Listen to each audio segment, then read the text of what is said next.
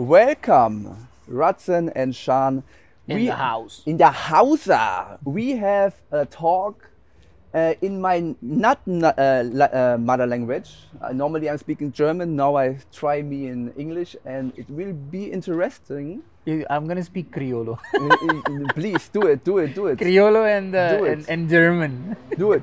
So we are here on the On Fire Urban Kiz Festival in Konstanz, organized by Raman and Tabea. Beautiful place. Beautiful place. And we have a lot workshop from you, yeah. Mm-hmm. And it's not the first time you're in Germany, or? No. Okay. So do you feel difference between different cities when you have contact with the humans that living in the city when you're traveling to another festival from festival?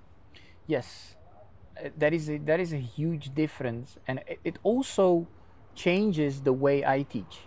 If I teach, for example, in a place where the people are constantly stressed, I get to the class and the class has a different energy. I wouldn't say negative, but I would say weird energy. If the people are based, like the daily routine is based in stress. When I go teach in places where the mentality is open, like the people are super open, my energy to teach them changes automatically. So now, how you have the feeling in Germany are the people in different to another city, country? Do you have a feeling that we are different? The German people, are they different? Many people say that Germans are very strict, like, pum. I kind of agree that, but Germans are very, very open-minded, to be honest. They are very, they see reality of what it is and not what television says, for example. I like to socialize with Germans because they have a lot to give and to teach, I would say, according to their history of Germany. They suffered a lot, and that's why they have a lot to teach. And for me, every time I'm going to teach, whatever the dance style, Germans, they embrace it. And also they teach me a lot. When we go to the teacher, festival teacher inside talk, and we look at your past experience with another dance teachers on festivals, what are points you have feeling different of the mentality of other dance teacher at festivals? I'm gonna say a joke in my native language. Datet cagada nesse lugar. So translating it and not sounding too toxic, there is a lot of, this is like a salad. I see it as a salad. Now, why do I see it as a salad? The teachers they are just bringing to the community who they are. And some teachers, they even didn't find themselves yet. So they just bring it to the community. Let's say that I am a ballroom dancer. And then there is another dancer, he's a hip-hop dancer. The ballroom dancer struggled so much in the wrong way to learn ballroom, and after 5 years he creates the illusion that he's an amazing ballroom dancer. So that's the reflection problem, that you look at the mirror, you think you are fat but you are skinny in reality. The same thing happens with an hip-hop dancer. He builds his ego so strong because he danced hip-hop for 5 years, but when it comes to muscle memory, movement, body control, it's very limited and it's not coordinated. But guess what? Both of these situations want to bring to the Kizomba scene the best of themselves. And that's why it becomes a salad, because they are bringing to the community something they didn't master. And that's when they're going to bring it to another dancer who didn't master. And then it becomes this mustard of ketchup and mayonnaise. On me, I see it as a negative and positive, so I'm not going to connotate it is negative, is it positive. It's the natural human process. Important is that people are giving their best but it's important for me to understand if that's the best I want, or if that's the best I want. How we can grow up as festival teacher on festival, in between the festival teacher and the community in form of clients in the classes. How can you grow up as a teacher? Yeah, right.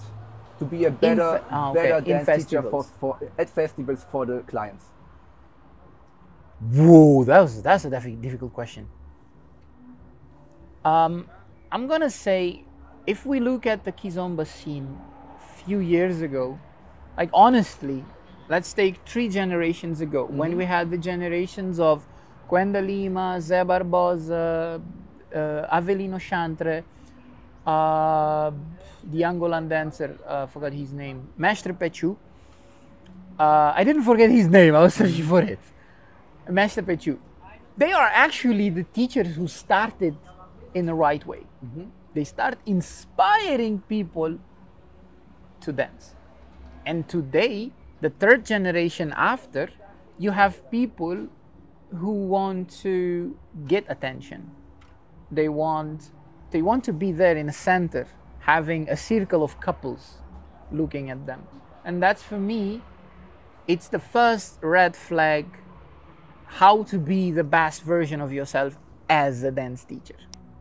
Because the definition of a dance teacher is not the person who teaches someone else to dance, because you cannot do that. I cannot teach you to dance. You are the only one who can teach yourself to dance.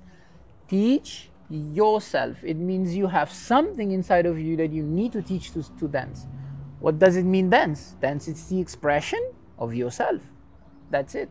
So if I cannot teach you to dance, what can I do? I need to inspire you to learn. One day I inspire me as a dance educator, I inspire you, and the you teaches the self, job done. Me as a teacher, I successfully got it. Now going to the part of festivals. First of all, I'm gonna lose some bookings with what I'm going to say. Okay. First of all, be careful with the organizers you work for. It's very important. Don't work with people, organizers who don't select good. They just follow other organizers. So if a big festival has a lot of teachers, they're gonna copy past, and you end up connecting your image with that unprofessional service that not professional organizer is providing. So rule number 1, select the events you're gonna present yourself. That's a very important. How to do that? Research about the organizer. Talk to the organizer. See what's the intention behind the organizing doing that event. Why? Some organizers, they do it for ego. They are not famous dancers. They are not good dancers. They are not requested to dance in the parties. They don't get the attention. So how they can get that? By organizing events. And they absolutely don't care of quality of the dance community. That's it. Second, they want money. Well, we all want money. But it's important to sell quality first. Last but not least, my advice to a teacher who wants to be a good influencing dance educator in festivals, work hard. Work hard on your skills. And when I say work hard on your skills, it means not dancing 1 hour a day or 2 hours a day. You have to live dance minimum from when you wake up till when you go sleep. Because how can you pass a passion to someone that you are not you're not loving what you're doing? So when you get to the dance floor in a big festival, you must, sorry my metaphor, you must have weapons for every type of killing you're gonna do. Basically speaking, you have to master your musicality, master your muscles, master your energy, master the rhythm, master different methodologies. You have to know, master philosophy. Master as much as possible different fields you can. Last but not least, work on your marketing. Marketing is a good word. When we look at the potentials that you see on yourself, the question next will be, what you think are the reason that you not living the maximum or more potentials you have in you? You maybe feel it's more, but you don't catch it, you don't get it. What you need to reach more your potential? As a dancer or as a teacher? You. The you. Like personally, I would say for me to reach my max potential as a me, I need to know myself. I need to know who I am. So it's not about going up, but it's all about digging down, knowing my roots, knowing who I am as a person. Who's behind the Rudson? Who's managing the Rudson? If I get to connect with this thing or person managing the Rudson, I think that's the best way to be the best version of myself. Extra would be give.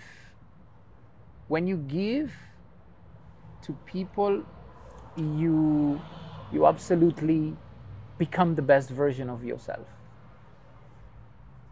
It is maybe sometimes better to ignore what is the past, and look more forward and disconnect with identifying things from yourself. Like, okay, you have Bindungsstrategy, and normally the people stuck in the future on passing things that traumata. So when we're looking at potential, sometimes is potential let old traumata, fix it, be new setting, reset, and now look at the future without emotions that from the past when you go in future situations. So it's maybe here more potential for you when you letting more past emotions that coming back in the future because you have the past. Better when you let it away and fix this, and you have so more potential. What you thinking? Well, here I would give you two answers. Yeah. There are two different situations. Future and past doesn't exist. Like Einstein said, there is only one thing, it's called present, and that's it. What changes are the expectations of my past and the expectations of the future. That's what makes it different. Many people don't live in reality. People just live in their traumas. Yeah, you're right. Yeah, you're right. That's the point. So it leads us to the second part of the question. If I'm gonna live in my traumas, I'm gonna build myself very strong. You might not agree with me with what I'm saying. If you focus in your traumas, if you suck as much as possible you can from your trauma, you become strong like you have no idea. I could give you an example. You go to gym, you're gonna build muscles. What do? You have to traumatize the muscles. You have to break the muscles and then to build them again. So that's why it's important to take the best of yourself when it comes to understanding your traumas and not just cure them or ignore them, because they're gonna stay there. For people who live too much in the future, actually that's the definition of stress. People who live in the future. Try to see how was your past, because if you want to live in the future, just take a look on your past. What you did on the past 5 years, what was the profits? Did you have a checklist? What was the differences? And for the people who live too much in the past, I would advise them to think, what do you have? What do you want to get from the future? And when you see these two things, stay in the present. That's how I can answer this question you said. Very Perfect. interesting Nice. question. Okay, when we now have the complete talk that we have together now, and we want to put something missing in it, what it will be as the last answer from you? What will the missing part, when we have a missing part of all now questions? If I would complete all the Yeah. questions and answers you made me so far, love is the answer. Love. Mhm. Love is the answer. Now, be careful, because you can only formulate a question if you have the answer. Mhm. You cannot make a question without knowing the answer. Basically speaking, you're asking for the validation. Mhm. Like, what time is it? You're making a question, what time is it? But that's because you know this is afternoon. You just need to know precisely Yeah. the time. So you're asking for the validation. Love is the answer. So what's the question? Okay? So now that it may start making sense. Mhm. Now, when I say this, let me bring you one of the 3 types of love. Yeah. You have true love, you have bomb love, and you have fish love. So then we make the question, which love do you have? And then you answer. Love is the answer. When you give me for every love from the 3 points we have in the love, give me for all love example, please. The first one, the fish love. Mm-hmm. Oh no, that was the third one. Sorry. No, it's okay. Okay, let's go for the fish love. Fish love. Mm-hmm. Fish love it comes from a personality of people who are very narky. Narky, it means a narcissistic profile. Narky people are the ones who make everybody around them happy. Mm-hmm. But they make everybody around them happy for them to feel safe. Mm-hmm. Mm-hmm. Okay? So I am going to sacrifice who I am to make everybody happy. So that's called fish love. Mm-hmm.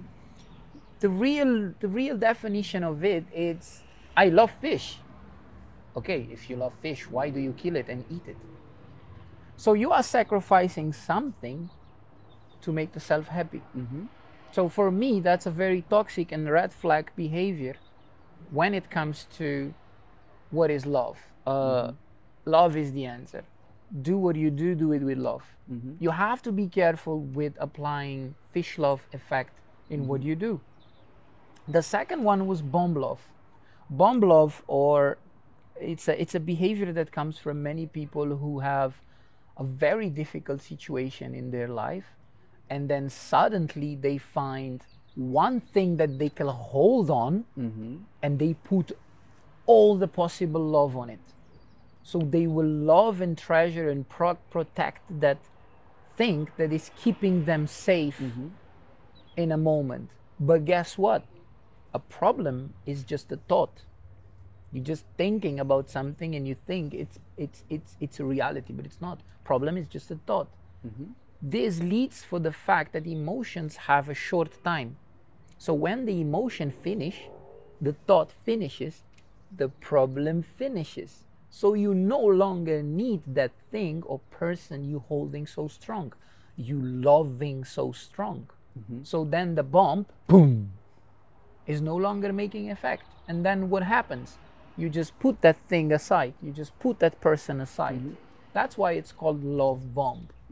It's just for a moment, but it feels so strong. Yeah. But you are using it because you need to somehow protect or survive through a situation you had a month ago, a week ago, a year ago, and that's it. And it's not fair for the other person, and it's not fair for the object or the situation you're holding on to. And then we have true love, the first one. I don't have definition of true love. The only people who can give the definition of true love are mothers. Mothers are the ones who can say, this is true love. and that's the end of it. What I know, I can understand for true love is give. What you give. And no matter what, time, energy, object, words, eye contact, is whatever you give without expecting. And the moment you give and you're like, no, thank you, that's for me love, in any form you want to put it, in any size you want to put it. That's why I always say love is the answer. But you need a question. And what's the question? What is love? This was Rudson and Shawn. We're gonna see us. Woohoo! We have a demo together, huh? Thank you, man. It was a very nice moment.